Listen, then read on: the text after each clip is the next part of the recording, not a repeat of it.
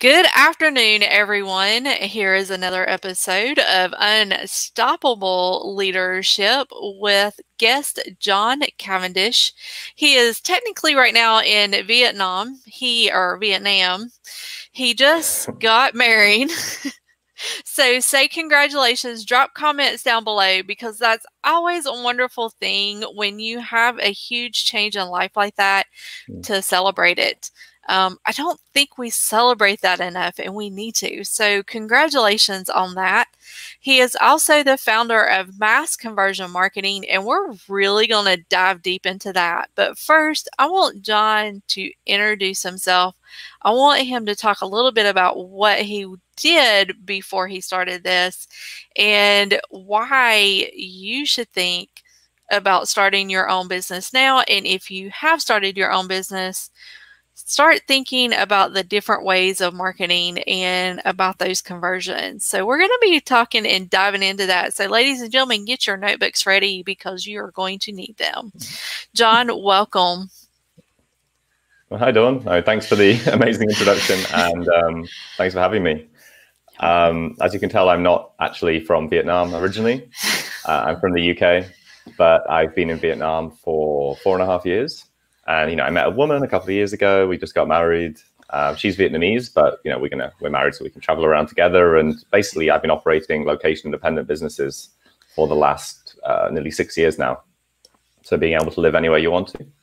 And that's always awesome. That is why, ladies and gentlemen, if you're thinking about striving and growing your own business, you should honestly think if it is not a physical-based business that you have to be physically somewhere, especially with the technology and the global reach that is out there now, it's just amazing to be able to do that.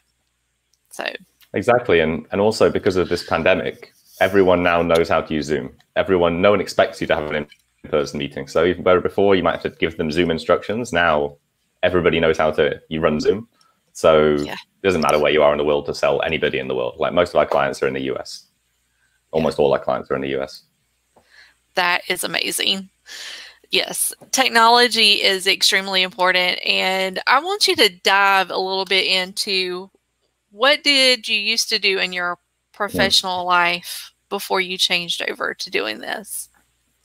Cool. Yeah. So how old am I now? I'm 31 now. So I graduated 10 years ago. And in between those 10 years, I've done maybe actually 3 different things.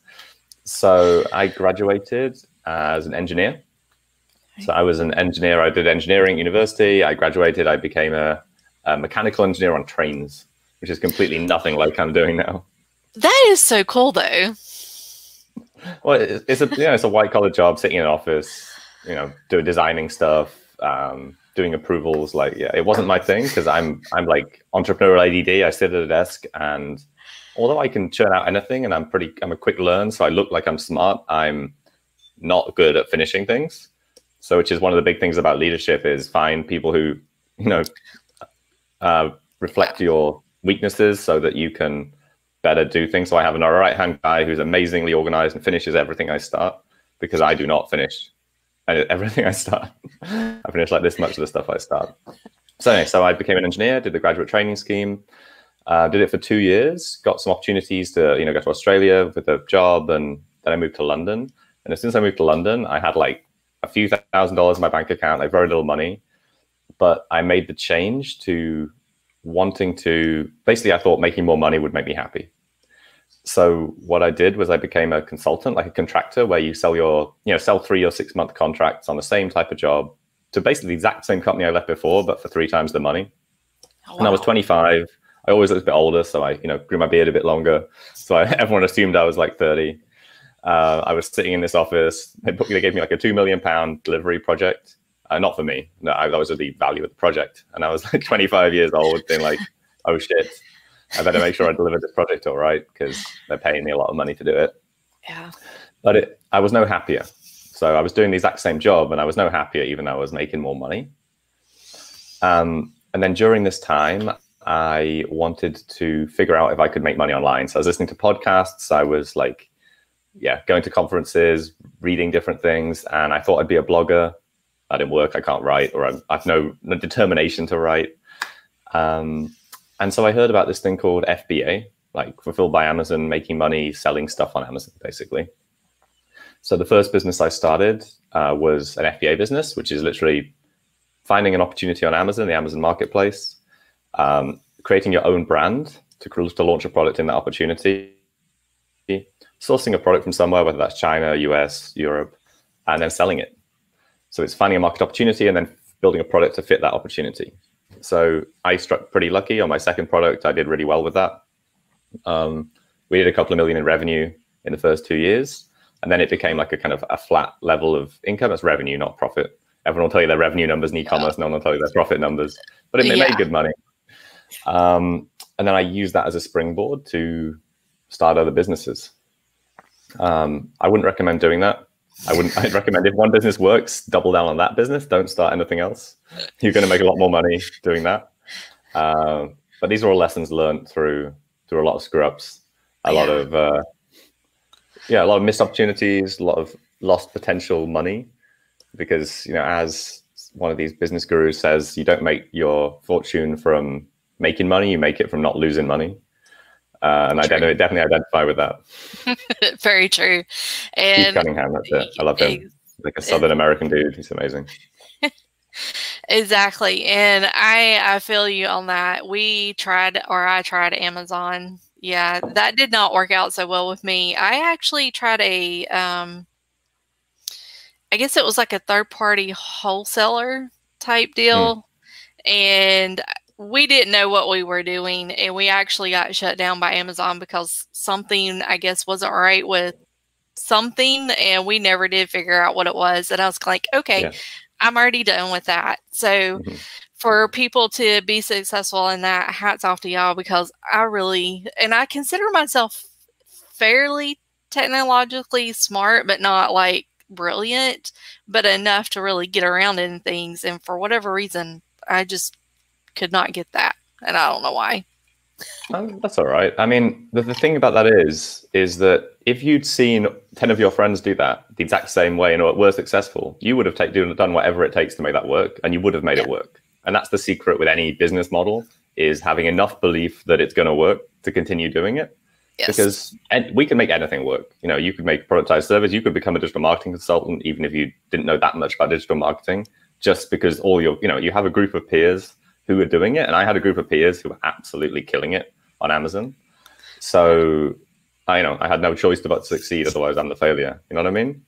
And that's exactly why I started podcasting. Yeah. And I think that's why I didn't succeed, because I didn't have that support group. So you bring that important point up.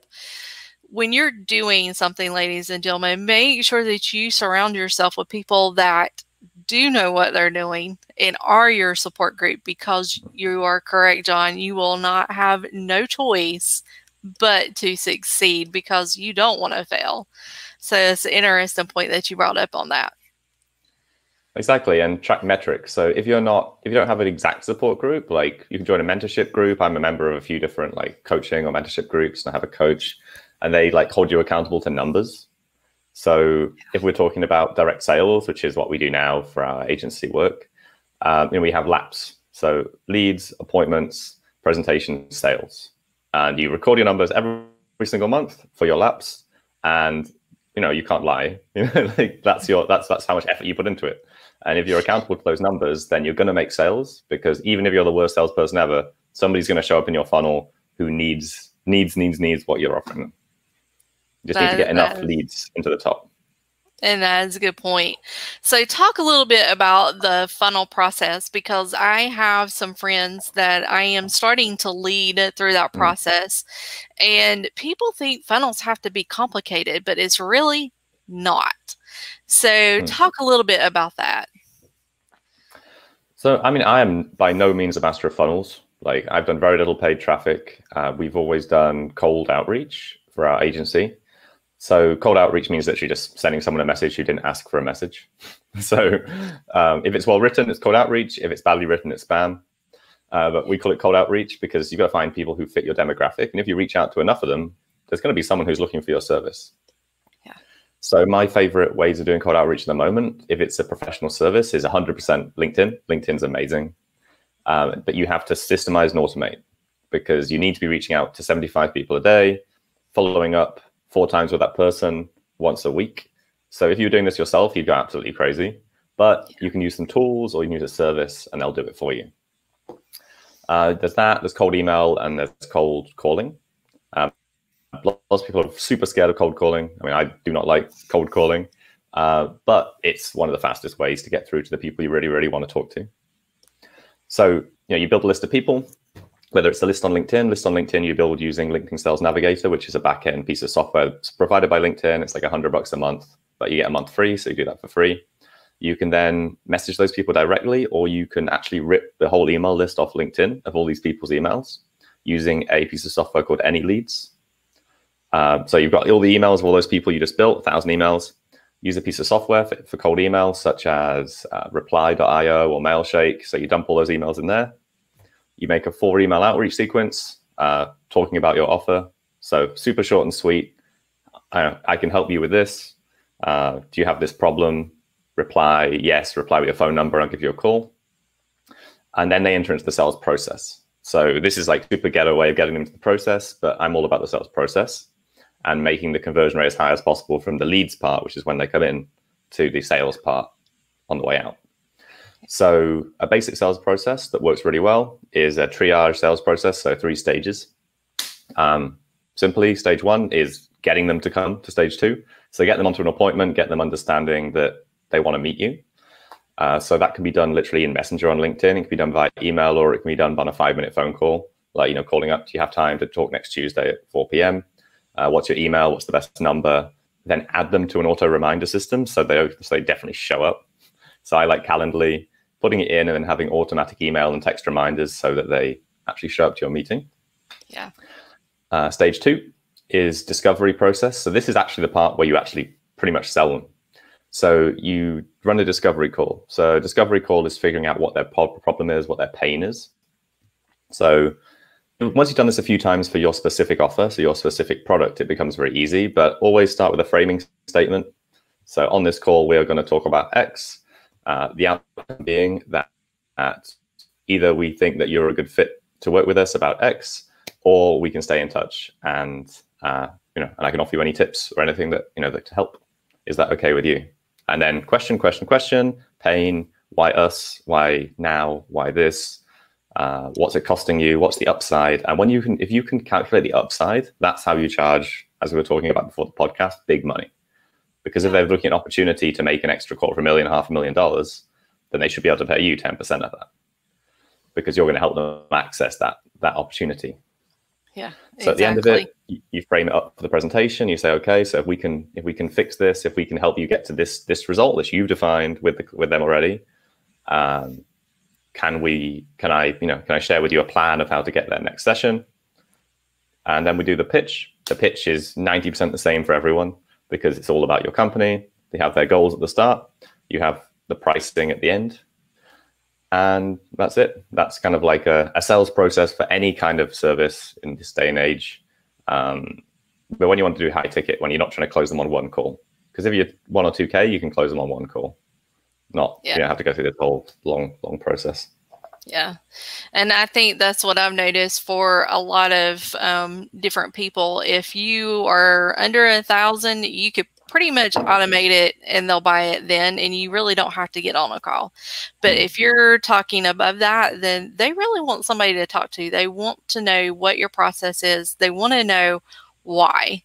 And you're building that relationship while you're on that call. So you do bring that good point. So now let's bring in the micro offers. I've been hearing a lot of talk about that, especially since COVID.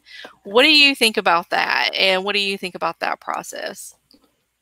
Sorry, but I don't actually know what a micro offer is. How big is a micro offer? So some of the micro offers I've been hearing is like exactly what it's saying, like $9 to $10. And then some of them are even lower than that. And I think for some of them, it's almost, to me, it's just a lead magnet type at that point. So, I mean, it sounds to me, I haven't heard the terminology, but it sounds just like a tripwire. So, the old psychological pre-sell, you sell somebody a $7 to $10 product. They've given you money once, so they're going to give you more money.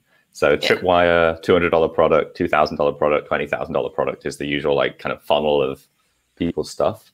Yeah. I mean, that stuff works for sure. One of the best things I've seen for that through a coaching group I'm part of is running like a super high value, what do you call it? Web event. Don't call it a webinar, call it a web event. Yeah. You can do the outreach and you can say, okay, 4 hours of super high quality content. You'll figure out how to do this. It's only $47, $97. Then you can even get them on the phone to close that. You're probably going to get them on the phone to close it to sell them again on what it is. But that's a tripwire for selling them, $5,000 a month consultancy package. Because once they've seen how it works, you've shown them how it works. You've shown them exactly how to do it. They know they don't want to do it. Doesn't matter if because it's a lot of work. Exactly. And you do bring up that point because, like I said before, people can go out and find most of the information that we're talking about if they want to. But it's got to do with time. And then you figure out, oh, I really don't want to do this. Just like I realized, yes, I need to get my webpage up, but do I really want to keep spending the time to do it? No. So therefore, I'm going to find somebody that is going to do that. And that's a good point in doing that. So when you started this, how quickly did this take off?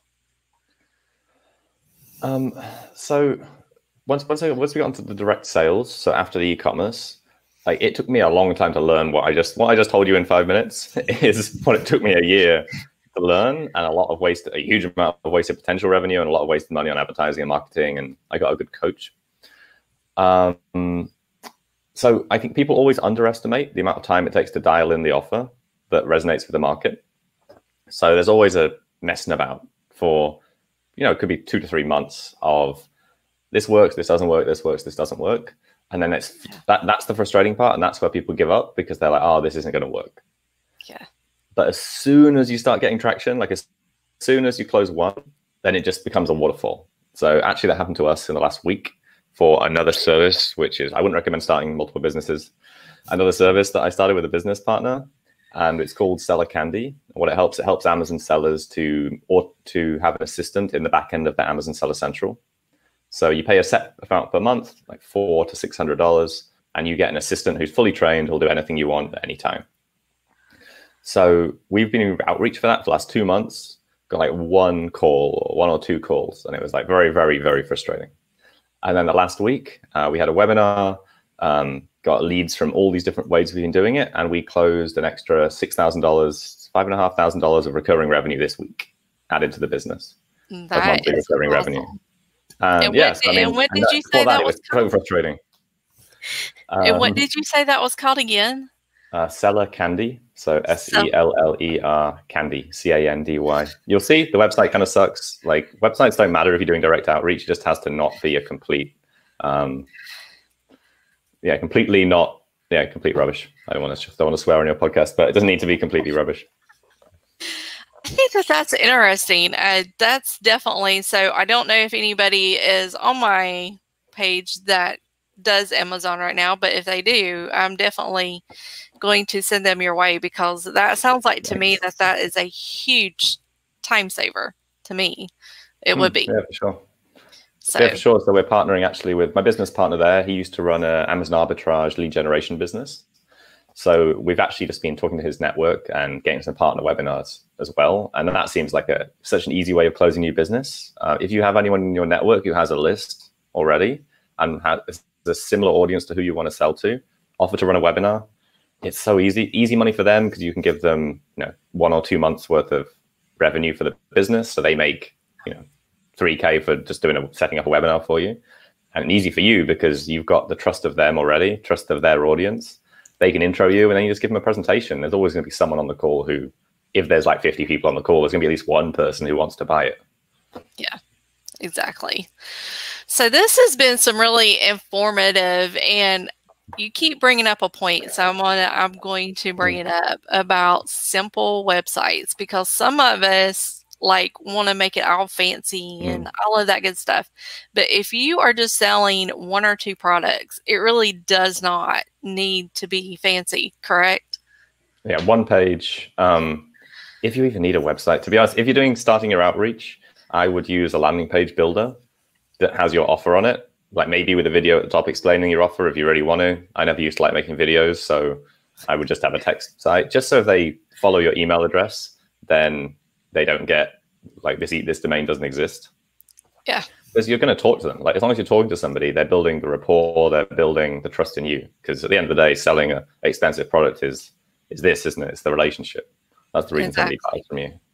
Exactly. And there's so many options out there. So if you don't want to build a website, you really honestly don't have to, because there's so many different avenues out there right now to where a website, I'm not going to say is obsolete, but it is part of that. Do you really want to have it? And some people do need to have a website. Like one of my people that I'm working with, she's an artist. So she, in all honesty, does need to have a website. She needs to showcase her work. She needs to have that ability to have that, because she is going to have downloadable print or downloadable prints. So the person can actually print it right then and there, or they can order it to be professionally printed. So those I can see where having a website is important. But you have things like Google Meet, you have Zoom, you have StreamYard, which is what I'm using right now. Yeah. There is many different avenues to where you can record your videos and you can upload them to a landing page really quick. It doesn't take that long. You can use Vimeo, YouTube.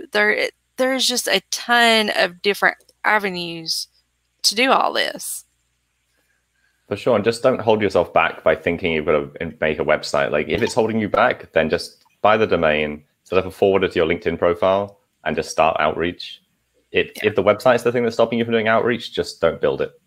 Like give yourself a week, and if you haven't done it, say, all right, I'm going to forward it to Google. I'm going to forward it to LinkedIn. I'm going to forward it to my Facebook profile if it's a social media outreach. Like most of the things that hold us back is like not taking action on the items which are going to add revenue. We take action on all the busy stuff, like, you know, answering emails, paying bills, stuff which makes us feel busy. But in reality, we only do 10 minutes of work a day. Yeah. Like we spend 8 hours sitting in front of the computer and do 10 minutes of work towards our goals. Yeah. And I'm also guilty of that. Like, you know, everyone gets guilty of that and have to check ourselves and check in with ourselves. Yeah, exactly. And there's actually, I haven't downloaded it yet, but there's trackers that you can actually download on your phone, and it can show you exactly how much time you're actually wasting. And I'm going like, a little bit of me does not want to download that, because I'm like, yeah, it's automatic now. If you've got an iPhone or if you've got an Android phone, it will tell you. And if you've got Facebook app or Instagram app on your phone, the stats are in the app. Like actually in the app already. So you can go in and be like, oh shit, oh no. And so I uninstalled all those apps because it's just such a waste. Like an hour, like when you looked up, I looked at my wife's phone and I was like, do you realize we're spending 2.5 hours a day on average on social media? And because we all do, we all do it. Exactly. And I even have to be more tight with my time because I'm still working for an employer. So I'm going like, I have to have a very tight timeline. And I think that's why I'm loving doing these podcasts, because it is keeping me accountable, because I need to be on here when I said that I'm going to be on here. And it's still creating that content, because right now we got it live streaming to my personal page, business page, and YouTube. And then once it's done, all I have to do is download the voice, upload it to the podcast, which I will be releasing a huge amount of sessions at one time to the Anchor podcast, and it's actually on Spotify. So it is going to be uploaded, like uploading 28 to 30 at one time. And I think that's why I love this so much, because it gives me that accountability. Okay, you're going to do this and you're going to get it done. And that way there's no excuses. You can't dwindle and you can't dawdle. So you have to do it. That's amazing. Yeah, I like that. I like that strategy.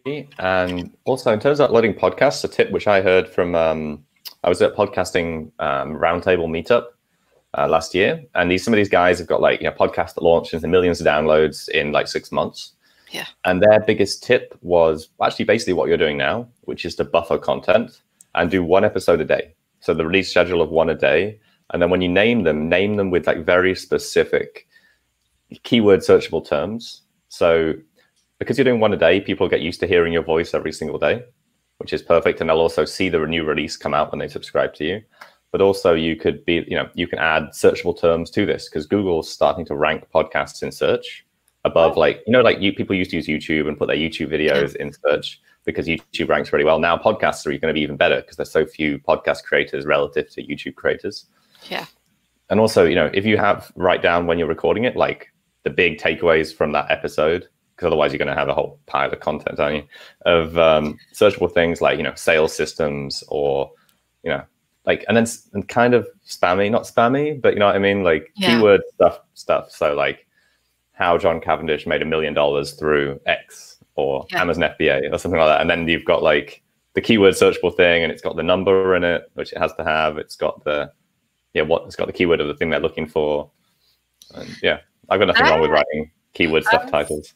I was just going to say that is a good tip because I didn't even know that. So now I can put that in my toolbox.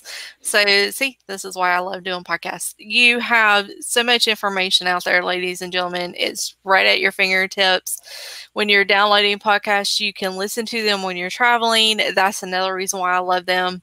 And they're actually highly addictive, and you can learn quite a bit.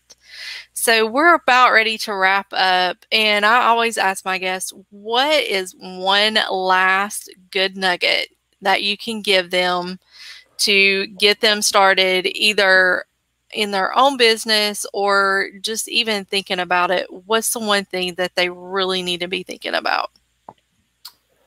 That's a good question. So my two biggest things for starting a business or understanding is write down all your ideas that you have, but it's about model and belief. And that's why I started my podcast, because I wanted to, when people ask me like, how do I make money in Amazon FBA? I want to just create a series, like a mini series of this is what you do. But the biggest thing is like model. So is it a model that can scale? Like stuff that's just us doesn't really scale, unless that's all right if you only want to make a certain amount of money or if you think you can charge this much for your time. So what model is working? What's the easiest model for you to operate and what fits your lifestyle? Because I was always more of a lifestyle entrepreneur. And then belief. So seeing someone else just like you, who's no smarter than us, doing it.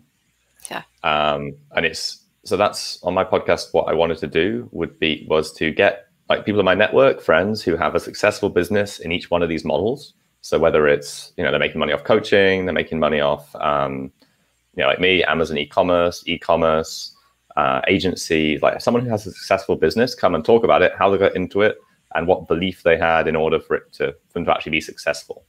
Yeah. Because you can make a lot of money coaching. You just need to charge the right amount of money for your time.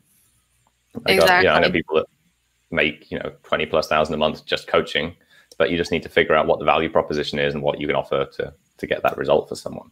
Exactly. And that's another thing I think a lot of coaches struggle with. And I know I struggled with it, is knowing that what you are worth. And, that's why you have coaches out there that are barely making minimum wage because they don't think they're worth that. Ladies and gentlemen, yes, you are. You have the life experience. You're either running your own business or you've had leadership experience. Like all of mine combined together between my education, my leadership experience, my real life experience. There's a ton of it out there.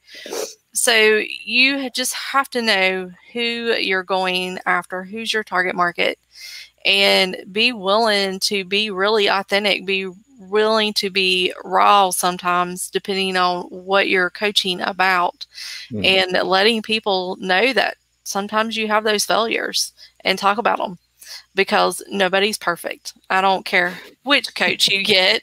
I don't care if it's Tony Robbins, which I absolutely love Tony Robbins. Don't get me wrong. I love Tony Robbins. Me too. I've done all those events.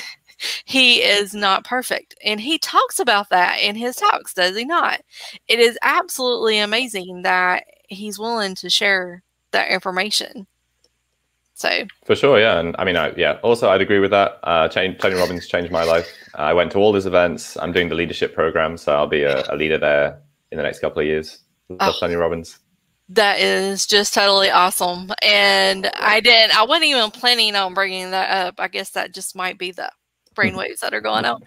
But it is just amazing. So, ladies and gentlemen, take those nuggets, write that down, start thinking about it, because like we've been saying the last couple of days, when is a good time is now. There is no other great time. Ladies and gentlemen, we're not going to get back to quote unquote the normal. That is done and gone. It is time for you to get off your keister, start writing it down, and let's be real about it, because you have so much to offer. So I'm going to wrap this up like I usually do. If nobody has told you today, you are unstoppable. You are the beacon of hope. And John, thank you for the great conversation. Thank you for the great tips and ideas, because I'm definitely going to be taking them and using them myself. And I hope everybody has a great evening, and thank you for joining us. Cool. Thank you for having me, Dawn. It's been awesome. Oh, before we do jump off, what is a way that they can get in touch with you or come find you? Well, I mean, if you want to drop me an email, you can email me at john@massconversionmarketing.com. You can check out my new podcast, which we've just been, I think we're on episode 8 now. So that's on all the platforms, anywhere you can find it. But YouTube's the best because there's video on YouTube. And I've been doing some sketch along on iPad while I do the training ones, which I think is pretty cool, just to try it out. So you can actually plug your iPad in, use Ecamm Studio, and then write on it as you go. That's pretty cool. What else? Yeah, just drop me an email or check out the Location Independent Startup Show on YouTube. All right. Awesome. All right, everyone, have a good evening.